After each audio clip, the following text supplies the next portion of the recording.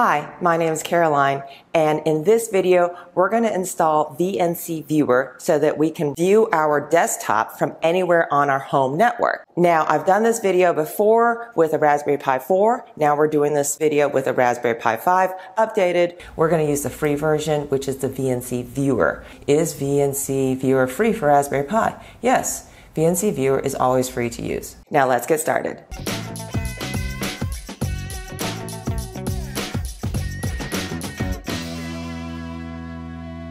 The first step in setting up a VNC viewer is to know what your IP address is. There are multiple ways you can do this. Mouse over to your Wi-Fi connection and you'll see your Wi-Fi and then you'll see your IP address. My IP address in this scenario is 10.0.0.219. Other ways of doing so is to open up a terminal and you can type in host name space dash capital I and your IP address will be shown, or as I like to do it, ifconfig, and you'll see your IP address right here. 3 different ways to find your IP address so that you can access it from your other computer.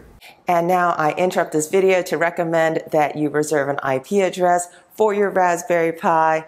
If your router is defaulted to DHCP, that means your IP addresses are assigned dynamically. In a scenario where you have a total reboot, potentially your Raspberry Pi might be assigned a different IP address. How you go about doing that varies from router to router. I'd recommend Google searching the brand of router that you have and how to reserve an IP address. Now from here you want to enable your VNC viewer. There are multiple ways of doing this, so I'm going to do sudo respifig, and that opens up some options. Now I'm going to select interface options, which is the third one down. I'm arrowing down to get to interface options. I'm hitting the enter key and then I'm going to arrow down to VNC. I'm going to hit enter. Would you like the VNC viewer to be enabled? The default is no. I'm going to hit the tab key. I'm going to hit enter for yes. And now the VNC server is enabled.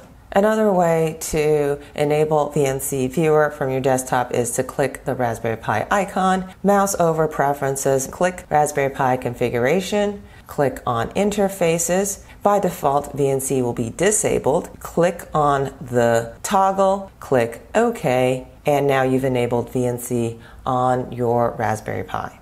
On my MacBook. Now, there were some questions about if you have to pay for VNC. We're going to use the free version, which is the VNC Viewer. But the question that comes up is VNC Viewer free for Raspberry Pi? Yes, VNC Viewer is always free to use. For remote access, it knows I'm on a Mac. If you're on a Windows or whatever device you're on, it will default to the correct one. Hit desktop, hit Mac OS, and I'm going to hit download real VNC Viewer. Now it does want me to create an account. You don't have to do this. I don't need VNC Connect features. I'm simply using VNC Viewer. Now I'm going to install VNC Viewer, and when you launch VNC Viewer, let me show you what you get. And now to connect to VNC Viewer, you want to type in the IP address that you just got in the last step. I'm going to hit enter. There's going to be identity check. Now I've already done this, so it says, hey, there's another one. That's okay. I'm going to click continue. It's going to ask me for my username and password. I set this up when I set up the Pi, and I'm going to hit remember password. Then I'm going to have to do this again. Here is my desktop, and I'm going to hit not now. Here's my VNC viewer on my MacBook desktop. Open up File Manager. This is the Raspberry Pi experience on my MacBook, and I can control the entire desktop.